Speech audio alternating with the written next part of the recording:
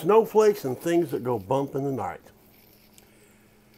The control over the social media by the liberal left has exceeded all bounds. I was complained about yesterday for my article, God Save the Queen. Now, my friend Juan, like he would say, I ain't even going to lie to you, man. That article was an afterthought. I was slumming around for a subject, and Trump was in merry old England, about to sit down for fish and chips with the Queen. Boring.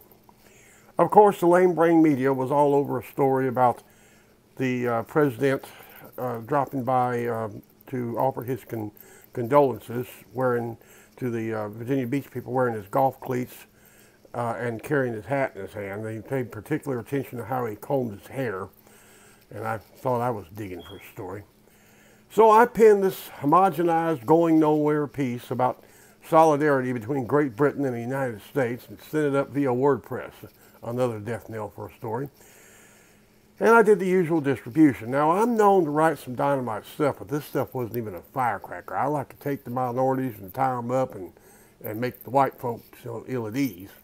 Anyway, that having been said, I rarely get a complaint. Well, Doc Green tried to share this milquetoast of an article on Facebook and discovered that sharing that piece of work had been blocked for it disturbed people and had hate speech in it. Who in the hell hates Queen Elizabeth? I mean, who is really that interested in British politics? And they did it in the most chicken shit fashion. Instead of just removing the share button, they fixed it so if you copied the link and tried to paste it, you get this message that the article was persona non grata. They wrote an entire algorithm targeting the butcher shop. My mama told me I did good one day. I scanned the article to see what the hell I'd said that so offended Facebook that they go through all that trouble. I poked a little fun at the mainstream media, but heck, everybody does that. I insinuated that Pelosi was a drunk. Well, we've all seen Chuck Schumer holding her up during a press conference. Maybe it was a remark about Bill Clinton's haircut. No, the Snowflakes would have just fact-checked that and smeared it up my butt. Couldn't be that. The article ended with one of the most boring paragraphs that I've ever written in my life. So I went back and I reread it again, and there it was. The very title and the first word in the body, God. I mentioned God. That, and I used the word Queen, and this obviously disturbed the left because they were thinking I was sicking God on the LGBTQ community. How did I miss that? God damn. Butter my butt and call me a biscuit. Okay, a few days ago, I'm sorry, I came upon something that showed how social media platforms will cut their nose off to spite their face. As you may or may not know, each Friday about 2 o'clock Texas time, I'm a guest on Doc Green's Right Side of the Mic broadcast via American Voice Radio. And it's a real broadcast, folks. I've had relatives listen to it in their car while driving through San Diego.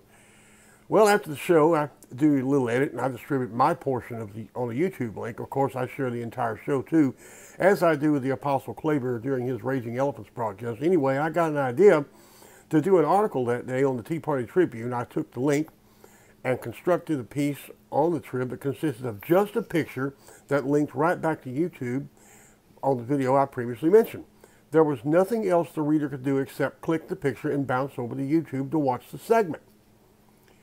So later that day, I'm checking the numbers on the Trib, and there's the usual, 100 or 200 hits and reads there. And I go over to YouTube, and what do I find? 9. What's wrong with this picture? Am I in the wrong joke? Back in the day, when Jackie sprang on the scene and made 617 videos, of which 67 were published on the tube. In those videos, the little Jewish girl from Detroit discussed everything from teen sex to how to kick a heroin habit with her young audience. And the views rolled. YouTube loaded her up with ads, and Jackie Joe made them a lot of coin. Jackie may be gone, but her spirit still lives at the butcher shop.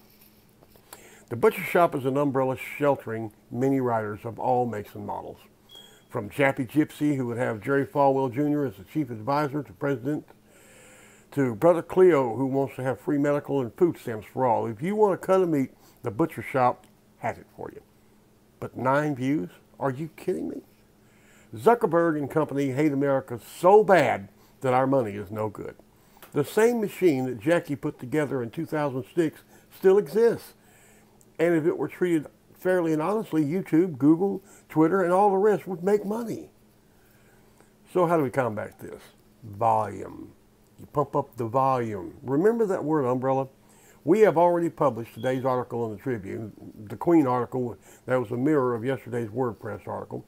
This very article that you're hearing about and reading right now will be on the Trib tomorrow morning and will be seen through all of our alternative media distribution outlets, networks such as the Damn Good Times, Conservative Tribune, the Liberty Beacon, and many others from LA to London. And that's not counting radio shows, commentary by other Butcher Shop contributors, or just plain old folks sharing with family and friends. So, to Mr. Zuckerberg, YouTube, and all the ships at sea, I want to conclude with this question. Now you've tasted our mutton. How do you like it, huh?